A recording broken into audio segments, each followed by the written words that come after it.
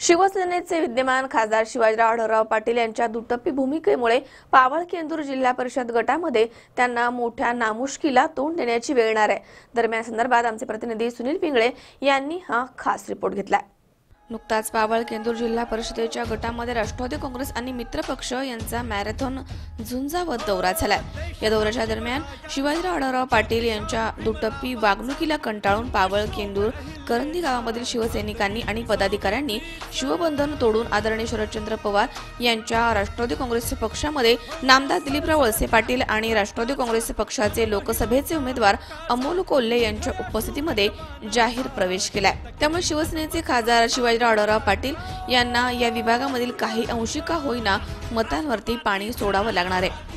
शिरूर तालुक्यामधील पावळ ग्रामपंचायतवरती शिवसेनेचा झेंडा लावण्याच्या हट्टापायी ज्या समाजाचा त्यावरती अधिकार आहे ते आणि ग्रामदैवतेची शपथ घेऊन केलेले सरपंच पदाची विभागणी आणि स्थानिक प्रस्थापितांना डावलून केलेली चूक आणि त्यावरती खासदार साहेबांनी त्या कार्यकर्त्यांवरती घातलेलं पांघरुण पाहता या झालेल्या अन्यायाच्या विरोधामध्ये आवाज उठवून देखील खासदार शिवाजीराव आढळराव पाटील यांनी दखल घेतली नाही। म्हणून पावळ ग्रामपंचायतच्या सरपंच पदाचे प्रमुख दावेदार असणारे शिवसेनेचे महिला कार्यकर्त्या शकुंतला लक्ष्मण कोल्हे यांनी बंड करत आपल्या कार्यकर्त्यांसह राष्ट्रवादी काँग्रेस पक्षामध्ये जाहीर प्रवेश केलाय।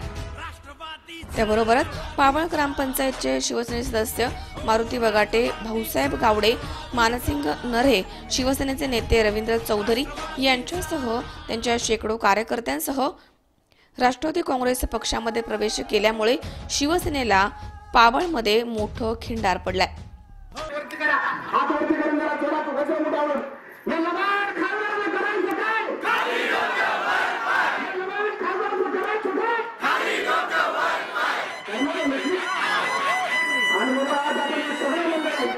दरम्यान आगामी होणाऱ्या राष्ट्रवादी काँग्रेस पक्षाच्या सभांमध्ये 100 युवकांसह ज्यांनी पीडजात शिवसेनेचं काम केलं आहे असे कार्यकर्ते राष्ट्रवादी काँग्रेस पक्षामध्ये प्रवेश करणार अशी माहिती ऋषिकेश कोल्हे यांनी आमच्या प्रतिनिधीशी बोलताना दिली आहे।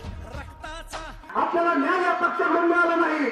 तिथे गेलेल्या सर्व कार्यकर्त्यांनी एक प्रश्न विचारला बाबूराव पाटील साहेबांना की या ठिकाणी खासदार कुठे आहेत असते तर आमचा घरा या ठिकाणी पळाला असता। या ठिकाणी बाबूराव पाटील यांनी जी भूमिका सांगितली ते तुम्हाला मी मानतो। अर्ध्या तासामुळे खासदार माझ्याकडे येणार आहे। दिल्लीला गेलेला खासदार या ठिकाणी तो ऑफिसला येतो यासाठी आम्ही वाट बघत होतो। अर्ध्या तासांनी खासदार या ठिकाणी आले आणि सर्वांनी सांगितलं तुमचं दिल्लीहून बाहेर कधी पडलं असा खोटा बोलणारा खासदार आपल्याला आता चितपट करायचं आहे आणि डॉक्टर अमोल कोल्हे यांना प्रचंड मताने विजयी करायचा आहे। पावळमध्ये भूल बाबा सांगणाऱ्या अशा या खासदाराला या आढळरावला आता आपण सर्वांनी मोठ्या मताधिक्याने पडून डॉक्टर अमोल कोल्हे यांना प्रचंड बहुमताने विजयी करायचं आहे आणि आव्हान या ठिकाणी करतो। सर्वांनी हात वर करून आता या ठिकाणी सांगायचंय की आपण डॉक्टर अमोल कोल्हेला प्रचंड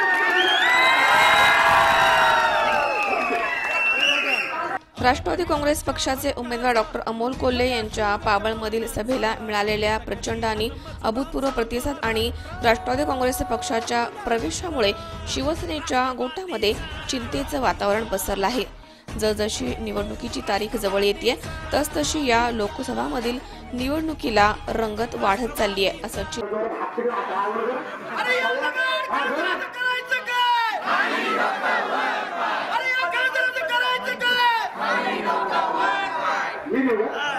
सुनील पिंगळे C24 तास शिक्रापूर।